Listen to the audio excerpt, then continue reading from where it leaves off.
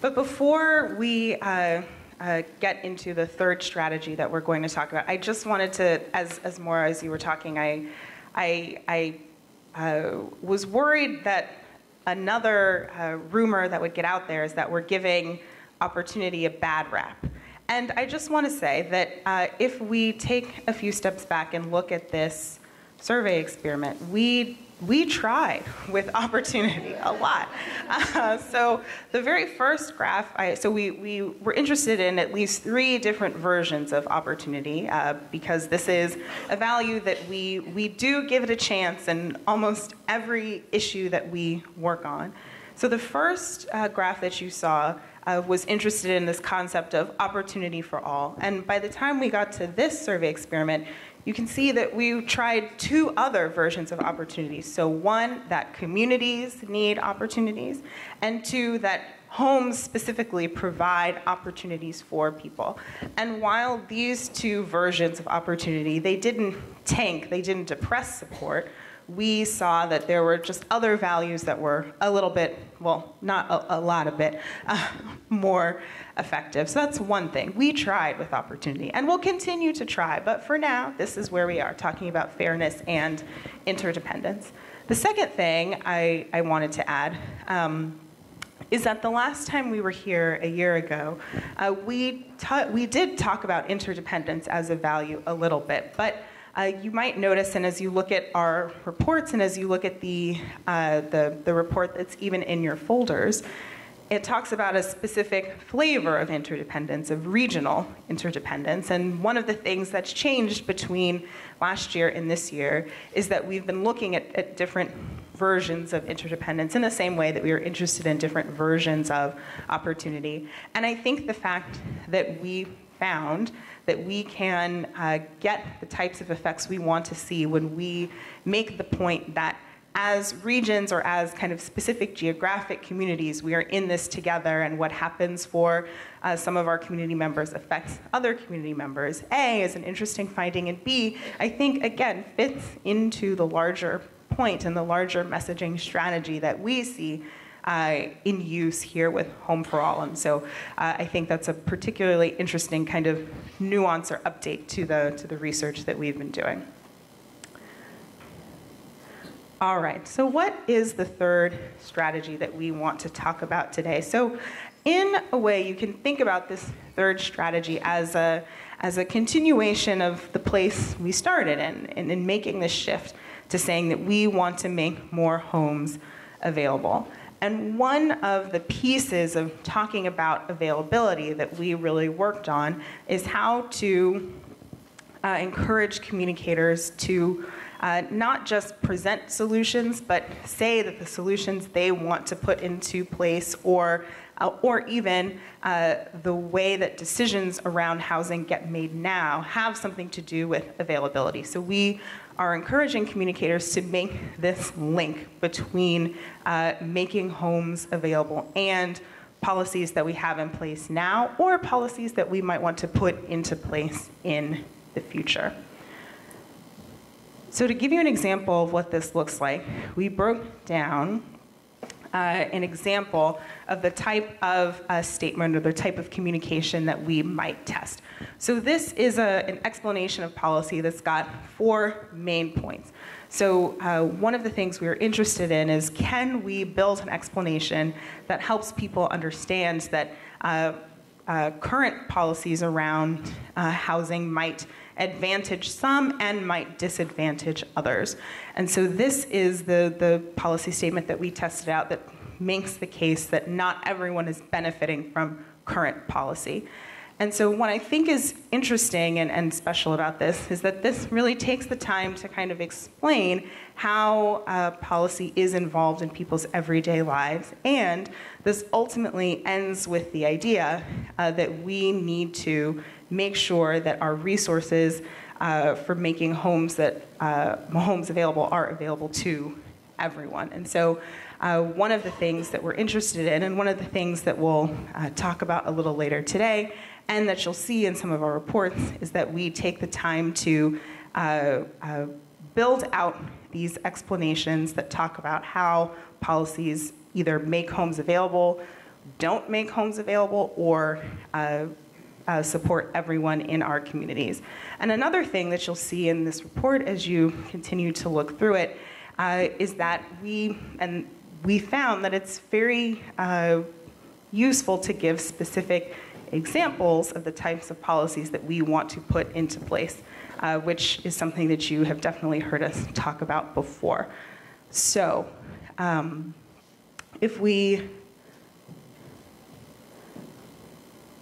So a four-step kind of policy point explanation like this is something that we would put into the good old-fashioned survey experiments that we like to talk about.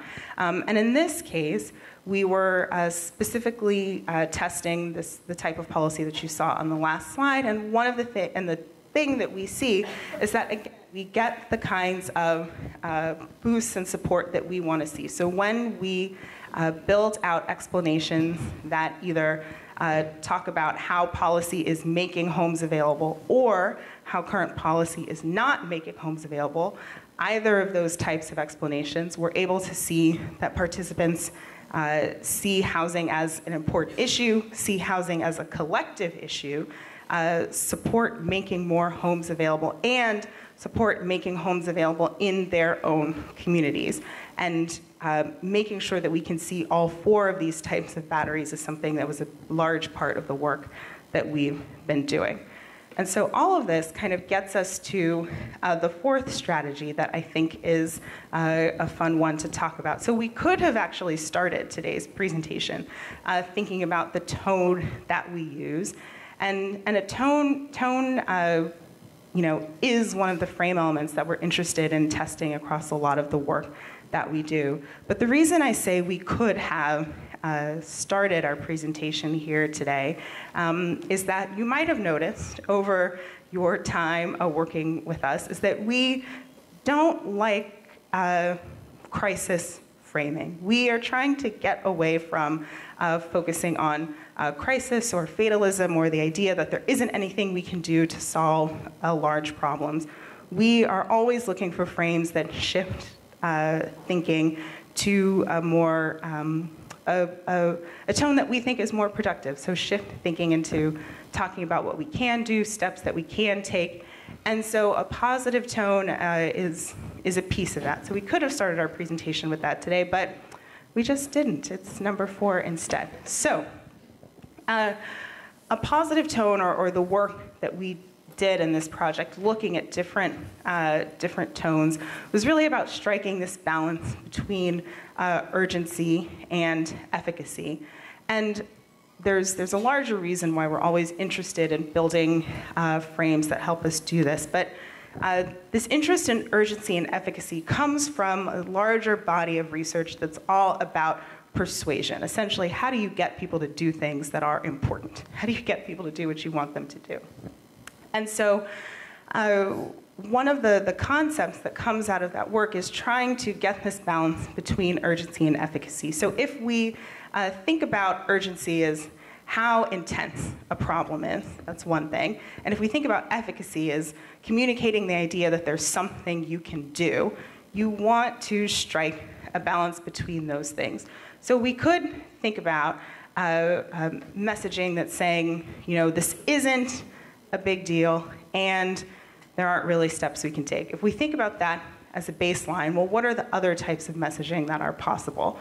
So if we say, this is a huge problem, and there's not really a lot that you can do about it, one of the risks there is that folks will feel kind of fatalistic and get the sense that they're, why try? Because you've just told me that there isn't anything that I can do. And that's not particularly great. We could also say, this isn't that serious of a problem, but there are a lot of steps that we can take. Well, that's not that great either. I suppose it's not as bad as fatalism, but it's still not the level of motivation that we're really hoping for. But if we can strike this balance between urgency and efficacy and say, this is a problem, and here are some steps we can take. There are things that we can do about this. The person who designed these graphics for me calls this magic and uses this little Fantasia what do you call that, emoji thing? Yeah, that. And so all of that is to say that being able to say, yes, we have a problem, so we're not sweeping problems under the rug. We're saying, yes, we have a problem, but there are specific next steps that we can take. We're trying to make specific changes. We're advocating to change some of the ways that we do business in this area. That balance is really what we are all about, and we think that thinking about tone is one of the ways that we can start to get this balance between urgency and efficacy. And so we always say that tone matters. So in the work that we did, one of the ways that we refer to this in our reports is different valences of a message. So we can have a message that has a positive valence or talks about what we will accomplish, the good we'll do for our communities, the potential that different solutions have, the things that we will gain if we put particular policies or solutions into place. That's the positive valence. We compared that to talking about what we'll lose if we don't do something, what happens if we fail to act, what are the negative consequences that are possible for us. That's a negative valence. We compared these two types of messaging with each other in the work that we did. And so what we see is that when we focus on what we'll get in our communities, the gains that we'll see, the possibility, what solutions can do, we got better findings than A, if we presented people with no message at all, or B, presented people with a message that was about what we'll lose, the bad things that will happen. So we see that we get better findings when we, choose a tone that is about what's positive, what we'll gain, what will happen, why we want to put these solutions into place. And so one of the things that's interesting about this tone finding is that it fits right in with the other recommendations that we have been talking about over the course of the morning today. So we started talking about the fact that we are going to take action. We're going to make more homes available. The values finding that we talked about was all about making the case that this is something that's good for our communities, that this is the right thing to do. That fits in with this idea of a positive tone or this positive valence. And we just talked about the fact that we want to be able to point to specific solutions. And now we're saying that we want to do all of that and make sure we're focusing on talking about what we can do, what is possible. And so these kind of 4 strategies that we've worked to all fit together. But the main reason that we thought it was important to spend some time and really test different valences of messages is that ultimately we want to get away from this crisis and fatalistic kind of backfire effect. And if there's anything that comes out of the "you don't have to live here" report and work, is that we know that a frame that is only about this is a huge problem, this is an outsized problem, this is a tsunami of catastrophe that's about to wash over us, that is all about urgency, but it's not about that efficacy, the idea that there's something we can do, and that we are ultimately looking for frames that have both, that really are able to strike this balance between, yes, we have a problem, but there are solutions that we can put into place, and here's how we're going to do that. So we've talked about 4 strategies. Now I want to kind of preview the frame game that we're going to play a little bit later and kind of invite you into the way our colleagues kind of think about messages. So we are going to play a little game here together that I like to call Rate This Message. Yeah. Woo. All right. So when you want to rate a message, what it's really all about is taking a look at a piece of communications and saying, is there anything in here? Are there any words, any phrases, examples, images, data? Is there anything in here that reminds me of some of those themes that I want to avoid, like crisis, or this is an individual problem, or there's nothing we can do? And if there is anything, words, phrases, images in a message that cues up some of those things I want to avoid, then the message is a no, I don't like it. But if it successfully avoids some of those themes, I'd say the message is a go. It's something that I do like. So let's try and put this into practice and maybe rate this message and think about how we feel about it. So what we've got in front of us. I can recall the days when a teacher could own their own home here in Palo Alto or in a nearby community.